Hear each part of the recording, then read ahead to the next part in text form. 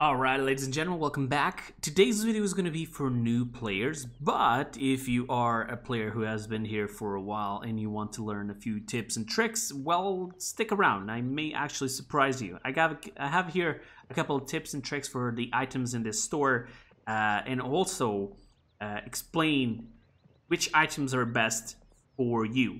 By explaining each individual item, I'm possibly going to be giving you the idea of which items to buy independently of which character you're using. So let's go into it. Before we start, I just want you guys to know that the item store can only be open in the spawn area while playing Siege and Onslaught, all right?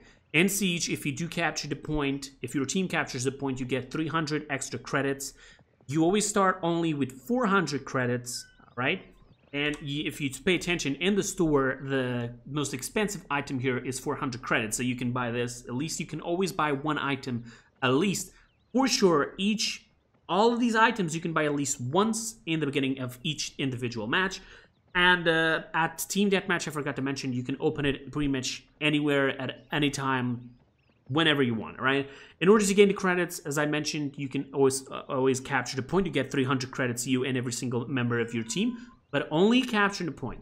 Beyond that, you just play the game. You just do everything normal. You heal, you do damage, you absorb damage, you stay alive.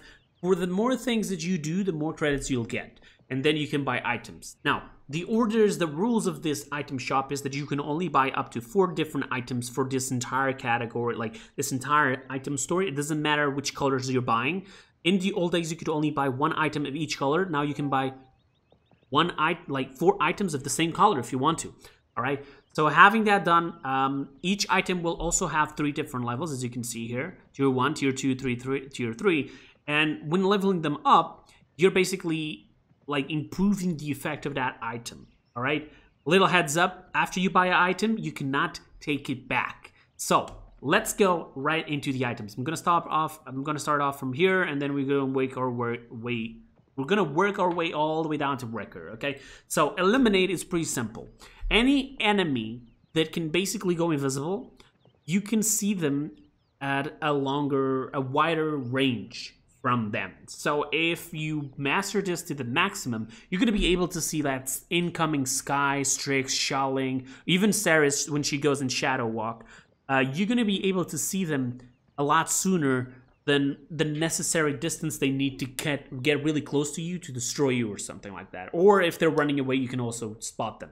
So there you have it. Eliminate really easy, really actually cheap. So I advise you to get this when there's an enemy Skye, possibly. It's mostly Skies, but still, you can always get this for other champions like Strix, Xiaoling, and Ceres. Now, Resilience. Resilience is possibly one of the best items in the entire store.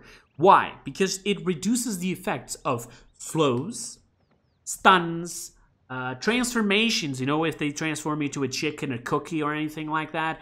The Atlas ability to rewind you, because it's still considered a crowd control, or even the one where it locks you, the ultimate.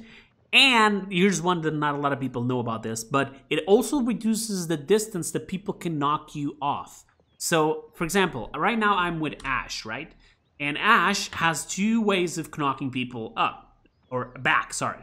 So this will knock people back, right? If I get close to a person, I will knock people back. I can try to knock people out of the map, but if you get resilience to the maximum, you will only have 90%. It's not completely immunity, but you will be able to not be pushed out of the map. It's almost like you're not even going to push people, like maybe 1 meter. That's it. All right, it's really, really good. I advise you to get this when people are trying to knock people out of the map. This is also considered knockback, as you can see there. And her ult also stuns people. So, yeah, this example right here I'm about to do. So you're seeing that they're stunned. It would also reduce the time where you're being stunned. So there you have it. Resilience, really, really good. There's only a few champions in the entire game that can actually have immunity completely, which is, for example, like McCoy on his ult with Leviathan. You got Inara with the Mother's Grace talent, if I'm not mistaken. The Totem with immunity, with CC immunity from Grok, stuff like that. That will completely shut down these abilities like stun, slows, and everything. Like, it won't even work, all right? So there you have it. Blast shields and havens. I'm gonna group up these two because they're actually connected. They're both to do the exact same objective. They're both to do the exact same thing, but one is for one type of damage and the other one is for another type of damage. This one is for AoE, area of effect. So bombs, grenades, anything that explodes and hits multiple people. It doesn't even need to explode, just something that can hit multiple people at the exact same time. It actually will reduce that damage, this item. But if we're talking about like damage that can only hit one person at a time, like for example, the shots from Victor, Tyra, Vivian, Talus, you know, those normal projectiles from their weapon that can only hit one person at a time, well, this is going to reduce that damage. It can go up to 21%, as you can see there. And let me just show you a perfect example of a champion that can actually do area damage and the normal direct damage as well. So, boom boom, to be more precise, to be a little bit more exact. This here is actually countered by blast shields because it can hit multiple people at the same time. But this is with the other item, the Haven, all right? And when you have a full mark on somebody and you're going to hit with this, it's still the Haven because you're dealing that 1000 damage to that person specifically. But if you're using Boom Boom and you hit some other people around that initial star target, like you're going to hit that person over there, but you, with the explosion of the Boom Boom, you're going to hit those two people over there as well. These two, you know, if you're a person who's only going to be caught in the blast, yes, blast shields will protect you from that. But if you're the person who's going to be triggering the blast, then yes, Haven is the one who's going to help you. So there you have it, defensive items, really simple to understand. Anything that can only hit one person at a time, that's pretty much it. Anything that can hit multiple people, as you can see here, it is with the blast shields. Now let's go into the yellow items. Master riding is pretty simple. And Onslaught and in Siege, you'll be able to ride a horse, right? So while riding the horse, if you buy this item, you'll go faster. So if you have to get faster to the point or to the payload, this will help you a lot. Morale boost, pretty simple to understand. You get your ultimate faster while dealing damage and so on, okay? So if you're dealing damage and you're getting your ultimate really fast, this is even gonna make it faster. So to get your ultimate, if it's really necessary for your team, to get your ultimate, possibly get this item. Nimble is the same thing as master riding, but instead of being on top of the horse, it's outside of the horse. Your normal movement will be a lot faster, so you'll walk faster. Simple. Chronos, it will reduce the cooldown of all your abilities, but there's the thing that I have to say. It will not reduce anything related to your weapon because your weapon has ammo. And it will not reduce like ultimates because ultimates are a chargeable item, not a cooldown item. And there's, you know, there's exceptions. Like for example, our boy Koga here, he doesn't even have the ability to buy the Chronos, as you can see, because his abilities are from energy. When you use the abilities, you'll consume these little bars that are down there, and this has to charge on its own. Chronos will not help this at all. Like, legit, nothing at all. There's certain champions that Chronos will not even do almost any difference, so do pay attention to that. Mostly, Chronos is used by healers because they want to heal faster and more often. So possibly, yeah, if you're playing a healer, Chronos may be the thing for you. So try to see which champions have a bigger cooldown on abilities so you can take the most advantage out of this item. Kill to heal. Now, Kill to heal and Life Rip. I like these two items because these on the green part, these are the two most used, followed by Rejuvenate, and then finally Veteran. But to be honest, between Life Rip and Kill to Heal is your main to go with anything. I mean, there's a couple of options. Life Rip will help you a lot, but let me explain. Kill to Heal will get you health when you kill somebody. It doesn't matter if you killed them with a grenade. It doesn't matter if you were shooting them and they killed themselves in the end by like a bomb in the ground. It doesn't matter if it was your teammates who killed them. You got an assist. It doesn't matter. It will get you health by killing that person. And here's the good thing. If you're playing a healer and you're healing somebody at the same time that that person kills another enemy, you will also be receiving health because it's considered an assist. It's like you assisted that person to kill the enemy. So therefore, you're going to get health. This one for healers, it's perfect. Life Rip, on the other hand, it actually only gets you health when using your weapon shots. So it has to be like this. your weapon shots, not side abilities that deal damage, your weapon shots, right? You will gain health based on, like, depending on the level, of course. Like, for example, you can go up to 30%. You'll gain 30% lifesteal. It will steal away 30% of the damage you're dealing as health back to you. But here's the thing. This item, Cauterize, can shut down both this one and this one. This acts up for 1.5 seconds. So if you're killing somebody but you're being cauterized, the health will not, you'll not receive it. And Life Ripple will happen the same thing. You're trying to get health back, but you're being cauterized at the same time.